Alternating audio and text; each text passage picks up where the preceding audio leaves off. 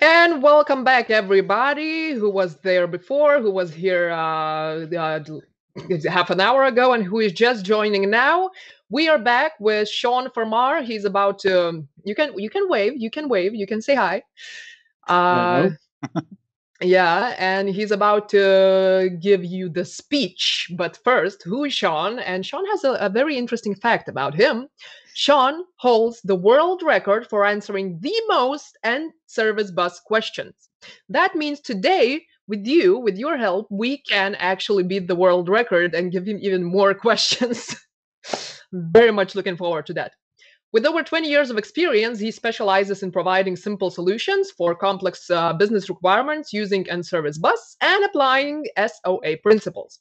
As a solution architect with particular software, the creators of N-Service Bus, Sean provides support, training, and consulting for customers using N-Service Bus and the particular platform. I'm wondering how many times I said N-Service Bus.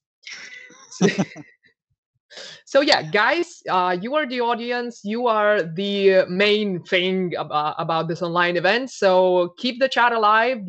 Give us all the questions. We will not wait for the end of the speech to answer your questions. We will stop in the middle and answer them in the middle of the session. So come on, be active, talk to us, and we will talk back to you. And now, Sean, the stage is yours. Welcome. Thank you very much. I'm going to talk about how we deal with a big monoliths, or how we decompose them, or at least a new perspective or a different perspective of dealing with decomposing the monolith. We all have been there, I hope, once at least. I've definitely been there a couple of times. When we start a new project, we gather some business requirements, we build a team, and then we start analyzing the domain. We talk to the stakeholders. They tell us all about the departments and what the system is supposed to do, and they introduce all the different parts of the domain, all the uh, language around the domain. What does an invoice mean, and what does an order mean, and what does a quote mean, and what does a claim mean, and so on and so forth. And we start building this model. That starts off with the database, and that database is might look. This is of course a very very light and only a small part of the system. But what we can definitely see is that we have like entities with a lot of fields, and we have relationships between those entities, and we have constraints between those entities. So, if we want to add a user, he must have if we want to add an account, we must have a user. If we want to make an order, we must have the user. And on those constraints are what determines what has to be done at what sequence, and what are the dependencies and the constraints around those dependencies. For example, if we add a user, then we have to have some other fields in some other table, usually the ID and the rest.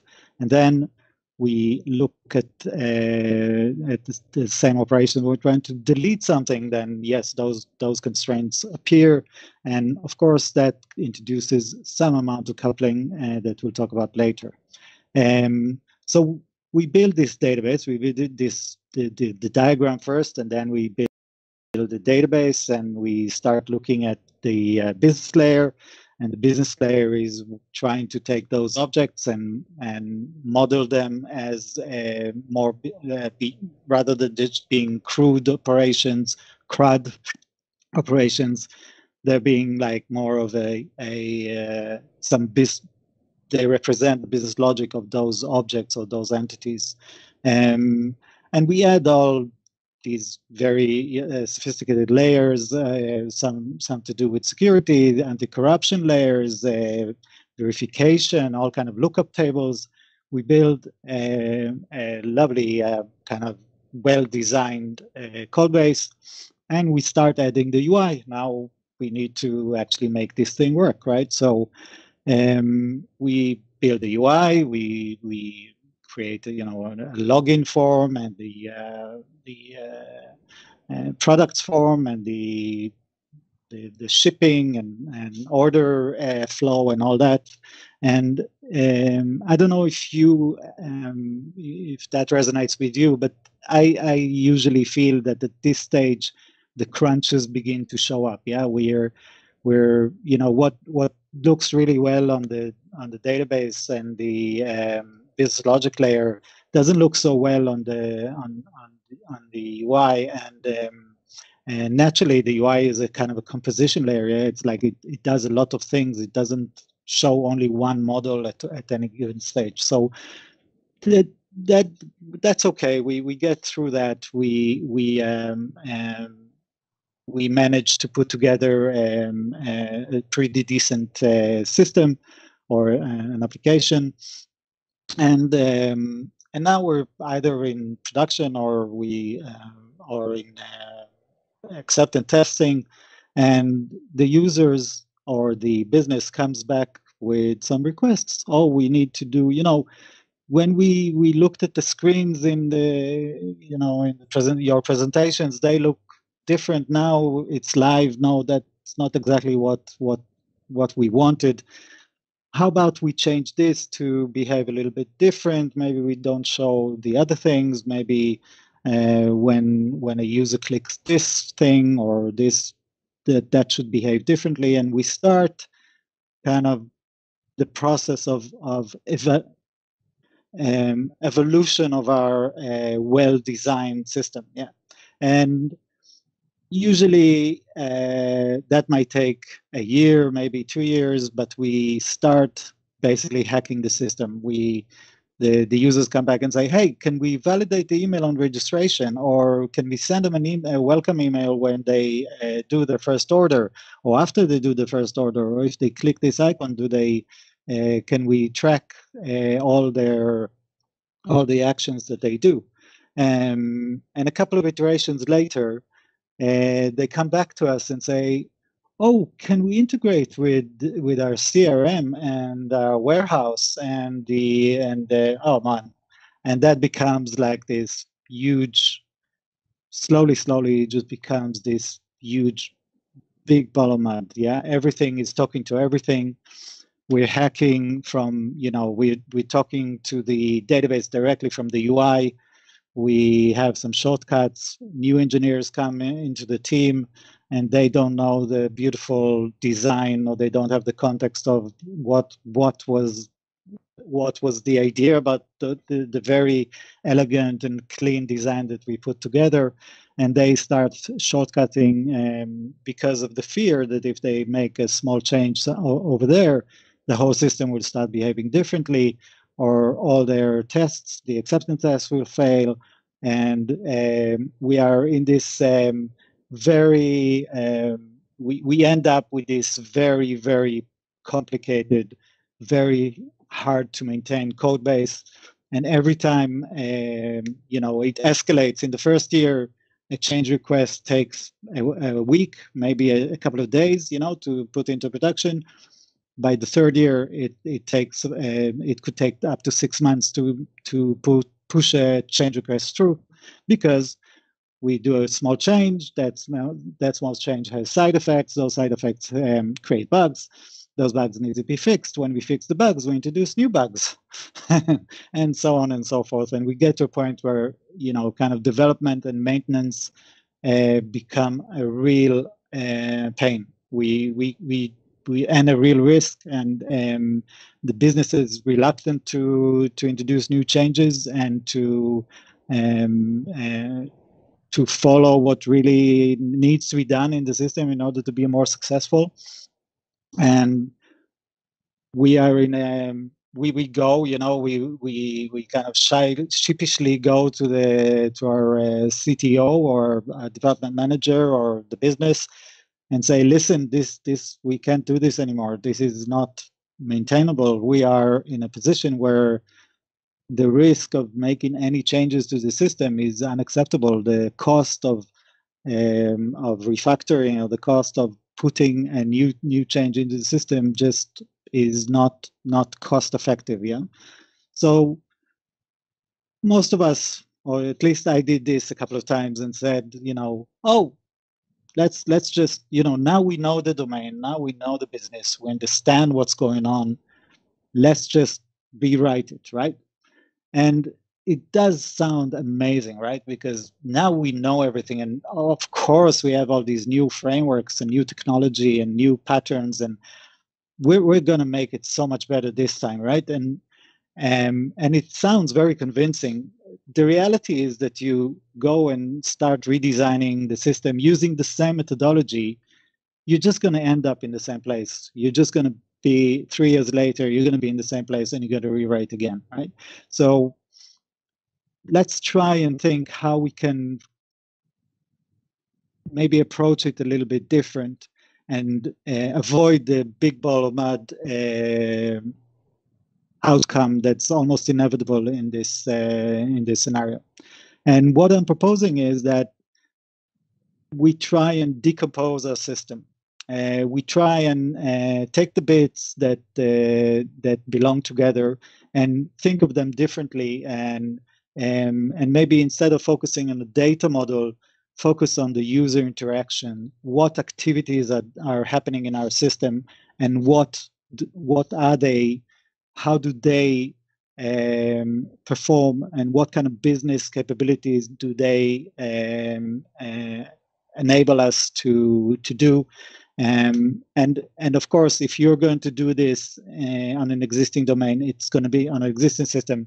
That's going to be extremely hard, but it's a lot better than doing a rewrite. Now, just to a caveat here, obviously, if you're doing a rewrite on a, if it's a startup, if it's a, you're just trying something, if you build this in 3 months and now you're ready to go the next mile, and you're absolutely rewrite. If there's a little bit of data, if you have 10 customers on the platform, absolutely, probably rewrite would be cost effective. Although it's highly risky, there's still a chance to kind of get out of it. But if you're talking about the system that lives for, I don't know, 15 years or 5 years, and you have multiple terabytes or petabytes of data, and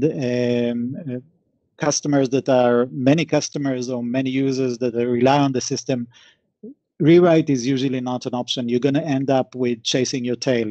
There's going to be system A and system B. They're going to, the new version and the old version, they're going to leave one beside the other. And every time you do a change in one system, you're going to do, come back to clean up the old system. And then after you've done all the, you migrated everything and you're ready to go live with the new system, there's the small issue of data migration. And from one of my experiences was that we needed 3 months physical time to transfer, to take the data from one system and transfer it over to the new system, right? So obviously that wasn't a runner, and that system actually never went to V2. It stayed on or to V3. It stayed on V2. So let's try and take a different approach. I'm sure most of you heard of DDD, and most of you heard of Eric Evans' book. Eric wrote the book in 2003, so that's quite a long time ago. And he kind of tried to build a new paradigm around how we look at our domains, how we look at our systems. And if you read this book, which many people read the beginning and go and implement, I suggest you read the other part of the book, which is the strategic design section, which is very interesting. But the point about the point I want to take from DDD here is the Eric's focus on the activity. So every software program relates to some activity or interest of its user. And it's really interesting because us as engineers, we usually build systems. Yeah, we want to build technology. We want to build this thing that works and has all these shiny new things, and it uses all the latest frameworks and the latest shortcuts, and we want to cookie cut. We want to use a cookie cutter to just go, yeah, if we do this here, we do this over there, and don't get me wrong, totally. When you have patterns, you should use patterns, and you should build stuff in a very repeatable way, so you can, or at least the process should be repeatable, so you can learn from it and get better. But the point is that we are building a system at the end of the day for the business to be viable, for the business to make money, and so that they can pay us to have fun, right? So, and what makes that system viable is the activity that the user is trying to do on that system. Of course, it could be another system talking to another system. It could be a business process that runs, and there's no interactive user per se, but given that activity, you could carve out the business value of what you're building, rather than just building a model with a lot of stuff in it and then putting, latching on the code and making it work, kind of thing. And that would be a totally different kind of a different view on how we design our software. This is also in the context of today's world. Yeah, so maybe 20, 30 years ago, the business cycle and the speed and the changes that were introduced into software or what software solved in the world were a lot slower. It was all right to build a monolith, and it was all right to take 6 months to build a new feature and a year to deploy another big feature, or to slowly evolve the software to be more like what the users want. Today, it's unacceptable. Today, you can pivot, you do one thing and then you say, oh, let's do an A/B test with this other thing. Yeah, maybe we'll try and change the color or change the sequence of activities or what data we collect from the user. Maybe we shouldn't collect any data from the user. Maybe we should just send him an email and have him click a link and he'll do the other things or whatever. So all these, today's software world is a lot faster. It changes rapidly. In order to be competitive, in order to be relevant, you need to change all the time. Let's talk a little bit about just the basic concept. So context is what gives us the environment, or what makes something meaningful. Yeah, so it's the setting of the work in which the work statement appears that determines its meaning. So it's the meaningful. It's what makes something meaningful. Of course, different contexts might change what things mean, and if you talk about different languages, different cultures, people think, I don't know, I'm from Ireland, and in Ireland we say, hey, what's the crack, right? Or how's the crack, right? And crack is like fun. It's like the cheers, right? In America, this is crack cocaine or something. Yeah. So obviously that's an example of context. And boundary is the other thing that is interesting, because the boundary determines how well you can execute on anything. Because for example, scope, right? If you're given a certain scope, you know that you don't need to do the other things. Yeah, you know that you need to do this specific task, and the other things are out of scope. That's a boundary. A boundary is like when I let you do some things in our relationship, but I won't let you do other things because that I don't think that's respectful, or I don't allow you because that will override my authority in something. And in the business context or in the software context, that defines what I own, or what my component owns, or what my component is allowed to do, and what I don't own, but I could have knowledge of. So I might have some context, right? But my boundary does not allow me to change that context. Yeah, that data or that. So if I'm a component that is responsible for managing the authentication, I don't do authorization, and I don't do account management, and I don't do billing, and I don't do shipping. And if you put the two things together, we come up with the concept of DDD, which is called bounded context.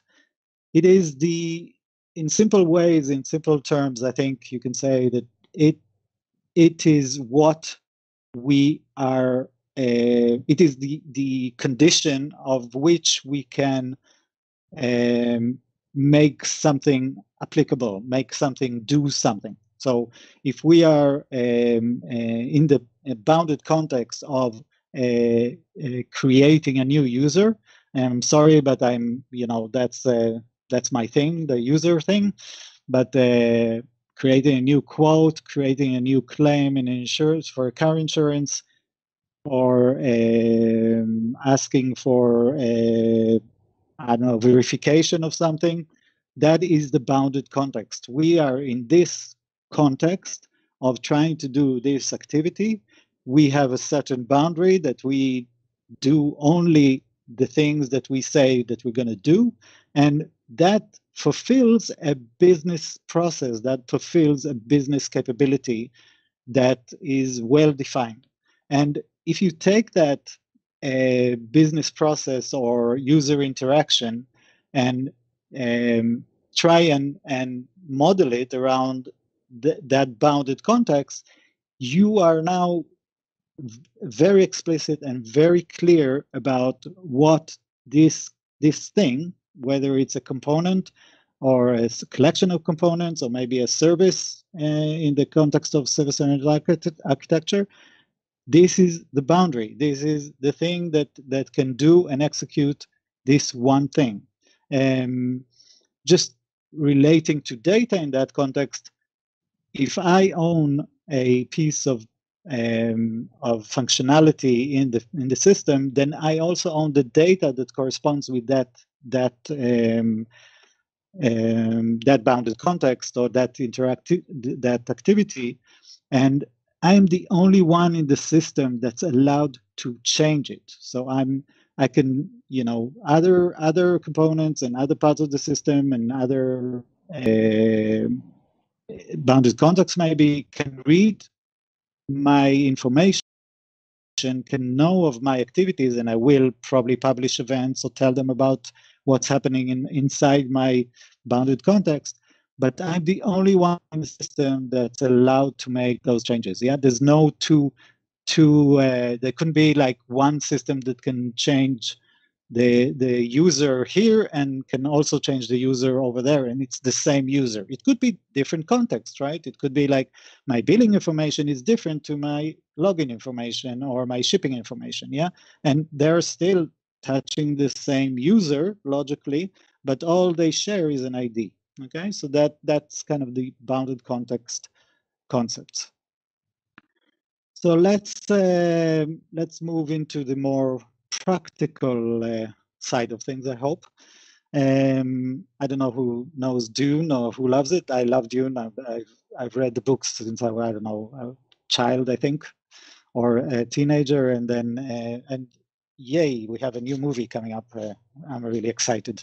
So yeah, how do we fight this monolith? How do we how do we go about it without killing ourselves and winning the war?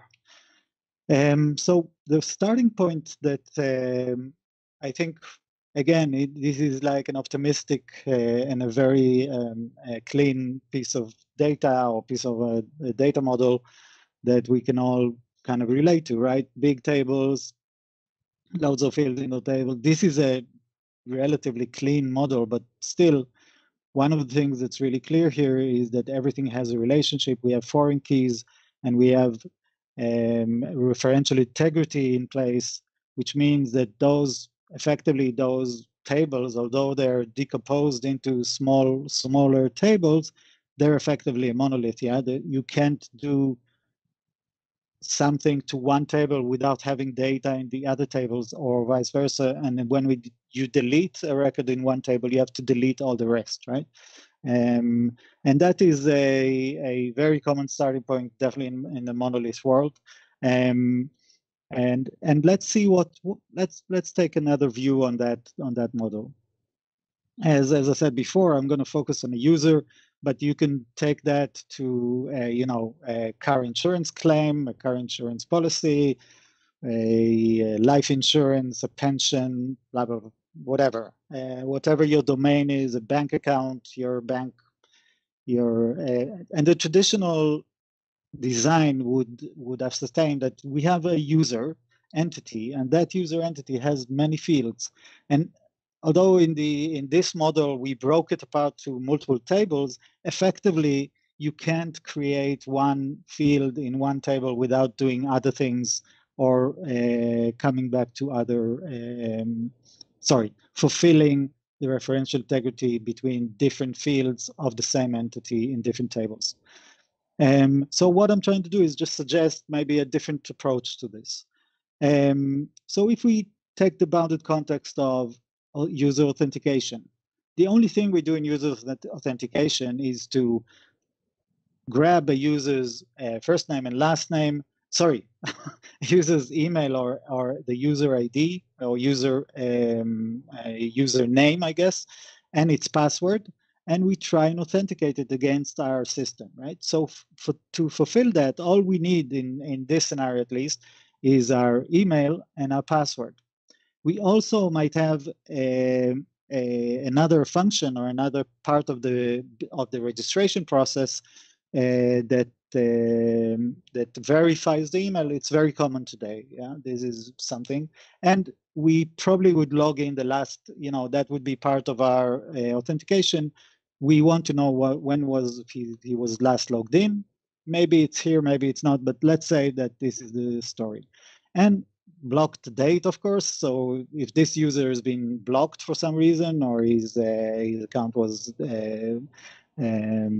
disabled or something like that, then we want to keep track of that. So every time the user authenticates, we know those things. Obviously, when we create an authentication, we again can see the correlation of these are the things we need. We don't need the first name, we don't need the last name, we don't need the contact email.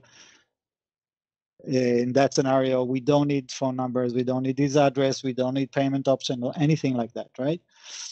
Let's look at another bounded context, customer contact. Customer contact is a different context again.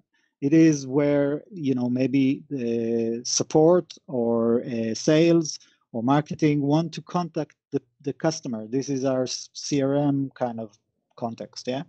And for that, we'll need the first name, we'll need his last name, we'll need a contact email that might be different to his login email, but maybe not. But in the context of the customer contact, that would, even though it's the same email as the authentication, if it is a different email in the context, okay? We have the contact phone number, and we have the home address because we want to post him stuff, right? And we might. And another bounded context is customer billing. So in billing, we care about his how we can take money off him. Yeah. So the customer payment option, maybe he has a bank account linked to our system, and maybe he has some credit cards, or maybe he wants to pay by invoice or whatever. Yeah. So these are the payment options. And also, he might have his payment card, so his payment card would be on file. Again, this is a bounded context, might be a couple of interactions that are all in this one bounded context, but in order to create a billing, you would need one or more of those fields, and in order to read the billing or to get the billing details or to change billing details, you'll need those fields. Yeah. And again, we go to another bounded context, which is customer account. And customer account is more like, this is like a kind of a bank account or account settings or maybe preferences and stuff like that. But in the user context, it will be like whether the account is active or not. maybe the date of birth, maybe it's relevant to customer account, maybe it should be in customer contact, or maybe it should be in customer marketing, whatever. Yeah, and the same for mobile verified. Maybe it should be part of authentication, maybe it should be something else, but maybe account is a good place for it. Again, it depends on the context of what you're building, and it might fit better in one bounded context or another. But it's only going to be in one bounded context. It's not going to be, there are not going to be any duplicates here, just to be clear, okay? And is preferred, again, we made a customer bought loads of stuff with us, so we are going to make him a preferred customer, and we want to know about it. We might have it in the customer account. We might have it in the pricing component or the sales component or whatever. You know, it's like it might move all over, right? But again, we're trying to kind of narrow in on the user context, right? And then shipping, again, shipping might be in available, you know, might do the things, all the things that have to do with shipping, right? So shipping address in the context of the user, but it also might have, you know, multiple shipping addresses, preferred shipping method, you know, shipping that, you know, and so on and so forth. That goes on to be a lot of things. The point is that once we break down all those, we now broken down this user entity to all these components, yeah? And now we don't have a user in the system anymore, yeah? There is no concept, there's no entity, there's no table. Those colored fields, each are going to be in their own table or tables that belong to each bounded context. And now we are creating a much more loosely coupled data model or model that is directly or vertically coupled, I guess, to the user interaction or the business function that we're trying to create. Yeah, and it's all about coupling. Yeah. Because coupling introduces when we introduce coupling, we make change very, very hard, and we make things that depend. We create a lot of dependencies. Now, there is not going to be a system that has no coupling whatsoever. It's never going to happen. It's a useless system, right? If the system doesn't, if a component has no coupling, then it probably doesn't do anything with anything. Huh? So we are here looking at coupling on how we can make coupling more beneficial to us or serve our purpose. And in that context, in the bounded context, each of those components, they are highly coupled. Yeah, inside those components, there's high coupling and high cohesion. We are doing, it's all the business things that we're trying to do for those different bounded contexts. Yeah, but in between those, we have loose coupling, and we have the ability to change those components separately and to make things a lot more cohesive and a lot easier to change. And at the end of the day, that could give us a much better system to work with.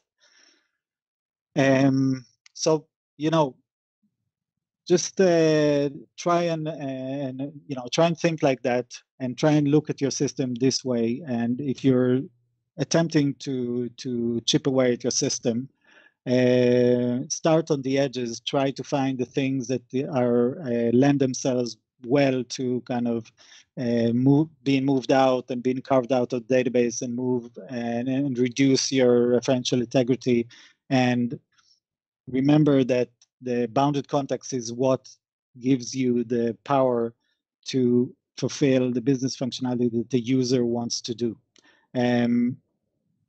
you can use the strangler pattern. You can use APIs to create seams to hide away your changes in the background. There are a lot of patterns around that, how to chip away at your system. But the important thing is to figure out those bounded contexts and then find what belongs together. These are what SOA call, in SOA we say it's the services, the overloaded term services, but that is where you want to end up. If you want to end up with like a collection of components or collection of bounded contexts that actually belong together, and they're very they like to talk to each other more than others. Yeah. One more thing before I let you go is that remember that all this comes into your there's a lot of composition going on in your UI. It might be in your APIs, in APIs with other systems, and data composition where you talk about read models or reporting and caching and so on. So it's not like a black and white. I'll slice and dice everything to small components and everything will work. It's more holistic view of the system. So in Amazon's example, you have the little account component at the top and the shopping cart and the orders and the recommended stuff and the item itself and the options on the item and the logo and all that. So you probably know it yourself. I'm not saying anything new. So yeah, now I'd like to go to Q&A if that's okay with you. If we have any questions, I'll take them now, and then we'll do a summary. Okay, so we are back for the questions, and we have a few questions indeed. We have about 5 minutes to answer them, so let's do that pretty quickly. Anyway, the newest question is from Vidas. He's asking, how do you suggest enforcing limits of what data a context can access? It's all about the design, I guess. The enforcement is there are many levels of enforcement. So I'd say like you either agree on the team, the way you enforce stuff. You can build your repositories or your data access components or your data access patterns to work by convention. So you can't access something else, or you cannot write to something else. That's more important. Naturally, when you start building those things and you start to deploy them to production or even to your test system, you will find that if things depend on each other, you will have to end up with like a super duper one big atomic deployment, and that is a bad sign, right? So those things would usually, work themselves out because you don't want to end up there. You want to be able to deploy each component separately, and you want to keep coupling very light in that aspect. I hope that answers it. Okay, I hope Vidas is satisfied. And one bigger question left, but we need a short answer for that. So let's try doing that. So the question is DDD relevant without microservices? As it seems that it does not connect to the real business problem when it is taken alone, not part of a bigger solution like microservices. Well, they're interlinked. I think that DDD is interpreted in many ways in our industry, and definitely I could definitely say that if you're doing microservices, you should embrace a lot of principles from DDD to avoid ending up with the distributed monolith. I hope that makes sense. Okay, that was a quick and short answer. Great. Okay, if you guys will have any more questions, you can definitely always chat with Sean just after the session. Just go in the virtual rooms, and just down below the Queen room where we are right now, we have chat with the speaker button. So you can always chat with Sean there. And for now, I will let you continue. I know you have something else to say, and we're gonna end it on time in 6 minutes. Cool. I might have even finished before time. So what I want to leave you guys with is that remember the user activity and the bounded context concepts. Remember to keep your boundaries. reduce coupling between the bounded contexts. If you if you can, please do use asynchronous communication using queues and message queues and asynchronous communication, pub/sub, publish subscribe, and remember that if you can break an entity into fields that correlate to a bounded context, you're winning. And although it's hard, it's really, really hard to do because it's a mind-bending exercise. It's something that will make your life so much easier as you build and scale your system. And it won't be perfect. Don't worry about it. Iterate, keep on experimenting, and make and grow your system as you go along. You learn more, you experiment more, and be happy to fail, because those failures will teach you very good lessons. Thank you. Okay, just a second. I'm checking if I'm back. I should be back. That's amazing. Okay, so thank you very much for your speech. I think the audience is very happy too. And we still have a few minutes, so I have a secret question for you that I was hoping I will have time to ask. So do tell me, please, what is the story behind your world record for the most for answering the most questions about the end service bus? So I started working with end service bus in version 1 point something, which was still an open source project with UD. I wasn't working with UD, I was working on my own projects, but I started working, it was 2009, I think, or 2008. And it just so happens, you know, that I've managed to answer a lot of questions. I've been working with particular for the last 6 years. It's actually my 7th year now. So yeah, and I've been sitting on, you know, live chat, today's live chat, on customer support, on I've been talking to customers, and that's what I like doing. I want to have impact on developers, making developers better, and that's how I try and do this.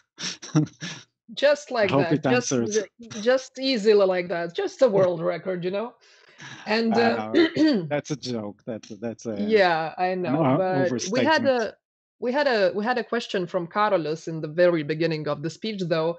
Very short and very concrete question: end service bus or mass transit?